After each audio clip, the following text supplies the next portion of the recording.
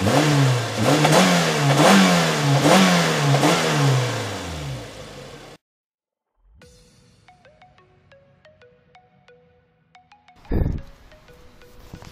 guys, I'm Organ Fox Gamer, and today I'll be showing you a tutorial in 3ds Max and how to create a box. Please forgive me if there sounds like thunder, because that is thunder. It's raining now here. So let's begin by creating a box. On the Create tab, Alt W for full screen. Let's make a box. Make this 20 or whatever, 10, 15, whatever you like. Control, convert it to poly. There you go. Now selection, polygon selection, Control A to select all. Then going to inset, click this on the side of inset. Then click here, by polygon. As you can see, it's now selected separately. Scale it to whatever size you want. Press check or OK. Then extrude. Same here by doing this on the other sides. Opposite. There you go. And we are done for modeling part. So unselect this. Click here. Go to unwrap UVW. Now open UV map editor. And click here and select checker pattern. As you can see, this one and this one is messed up, and we need to fix it. So let's click here for polygon selection. And the reason why this is selected automatically is because before we entered unwrap UVW, that is selected. That's the last thing selected. So that's a nifty trick if you're like selecting polygons and UV mapping them, because when you enter unwrap UVW, the selection tools are very limited. So let's go to freeform mode, Control to scale it, and by holding Alt it will scale at the center. So let's just scale it a little bit, and let's grab this. Control by still holding Control when selecting. That will select everything that you want. Now we only need to select the insides, so let's unselect by holding Alt.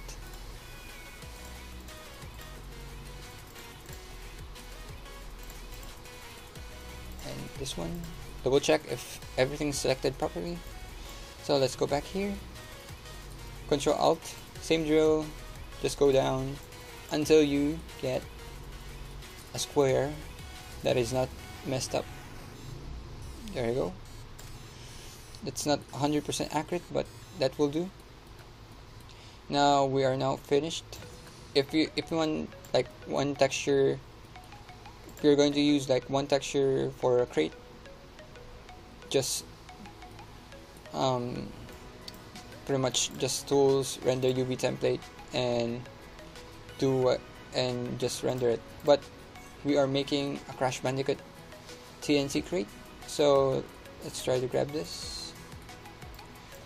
This is uncheck this, ignore back facing. Ignore back facing is if you uncheck this, when this is ticked, when you select everything in front, it will not select at the back.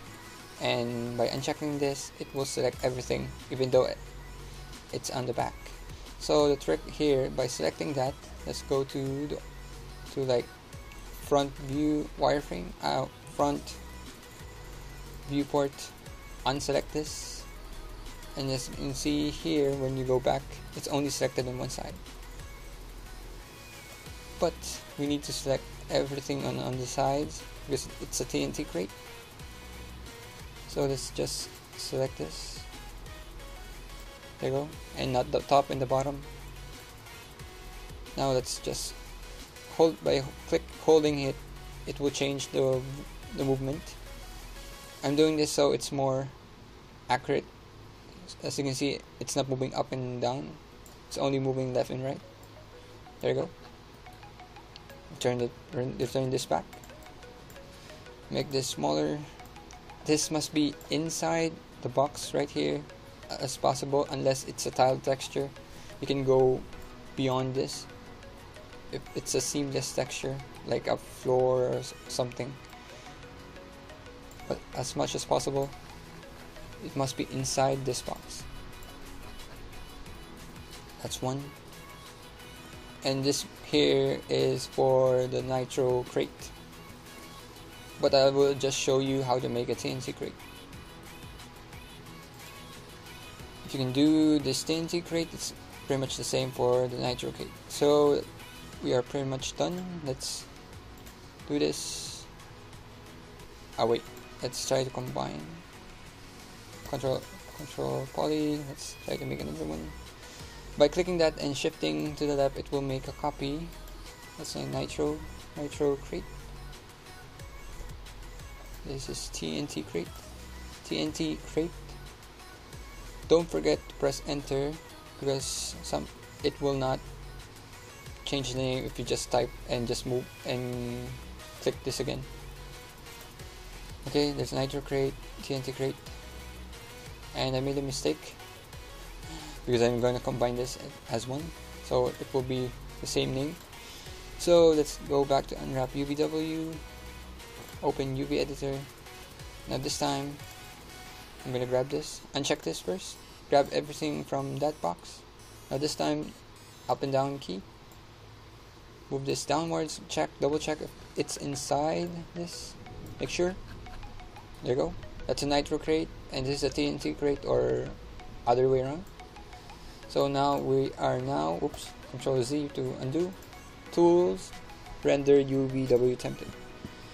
Now if you're making texture, you always be in power 2, like 2, 4, 8, 16, 32, 64, 128, 256, 512, 1024, and so on and so forth. So I'm just going to use a 512 texture. It depends on the game, by the way. If it's important, it has to be more detailed, or if the camera is near the object, or always near the object, or the object is important, always make the texture as high as possible. And of course, if there's like hardware limitations or it's not important, make it smaller. So let's render UV template. As you can see, that's the template. Make sure it's not overlapping each other, because that's not what we need. So let's save the image, name this template.png, for the format the png.png. Now save. Always check this is transparency alpha channel, and go for here, because I think the default is like this, but this is the normal PNG colors, the 24-bit. And okay, just press OK, and that's my template. Now convert this back to poly, or just right click and collapse to yes, press yes, and it will go back to polygon. Now let's go to here, render surface map. This only works on polygons, so if you have a mesh, convert it to poly, convert to surface map. Now it has to be same as the texture that we want. Make this seam bleed to 1, because if seam bleed to like higher than that, it will overlap parts of the texture. So let's choose something like cavity map, density, dust, subsurface, scattering map, and ambient occlusion. I'm going to use an ambient occlusion to for the shadows and stuff. So let's click that. As you can see, that's the shadow. Save this. I'm going to nickname this AO, so it's faster, that PNG. Now uncheck this, because we don't need transparency. You can use maps with check and uncheck this, but the file is smaller if this is unchecked. If you don't have transparency, as much as possible, don't leave this checked. Okay, then press OK, and that's done. Now let's go to our editor, texture editor program. You can use Psy, GIMP, and Photoshop, but I'm gonna use Photoshop. So let's open those two files, AO and template, PNG. Now right click, duplicate. Now for AO.png, let's name this template. It's okay. Now I'm gonna add some color.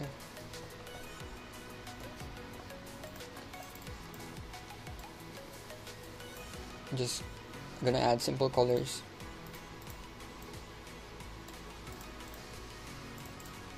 Green, Nitro Crate, and the TNT crate. There you go. Let's group this, Ctrl G, then the folder, multiply, so you can use that shadow map. Now I'm not gonna put like wood textures here because that will take time. I'm just gonna put like a TNT and a Nitro name on it, so it's fast. So let's put the TNT, make this yellow, make that yellow. Maybe this is outside, so it's not dark. There you go. Control T to transform it and scale it and stuff.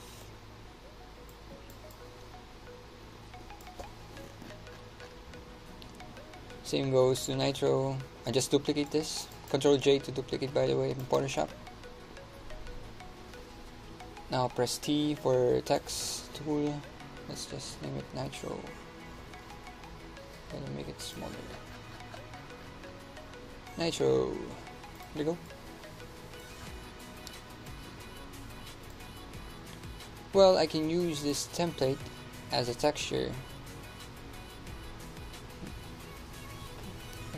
I'm just gonna do it like that and like that. Wait. There you go. Because this is a cartoonish fun game. Crash Bandicoot is a cartoonish game.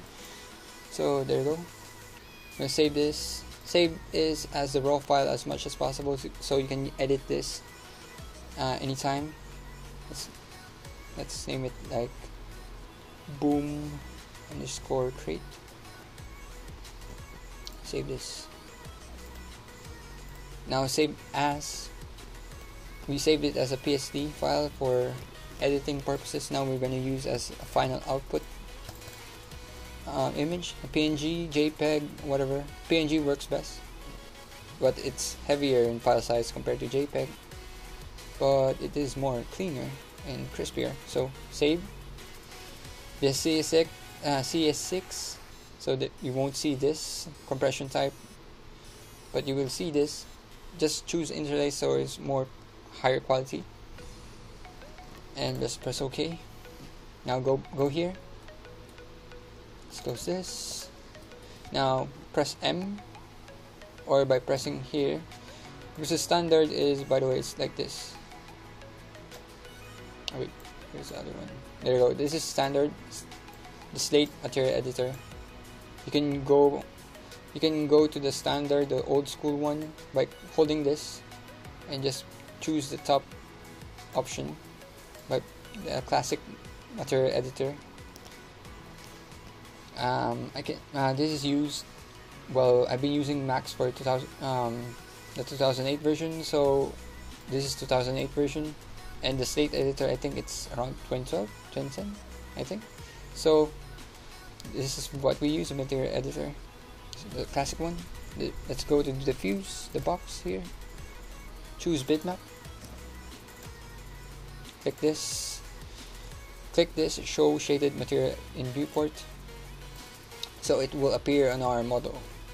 So as you can see, that's pretty much it, guys. There's a little bit of like bleeding stuff because that's the rendering in Max. So that's pretty much it. I hope you liked the video. Like and subscribe if you like the video. and post some comments on what you want to see next time. Well, this is Urban Fox Gamer signing out.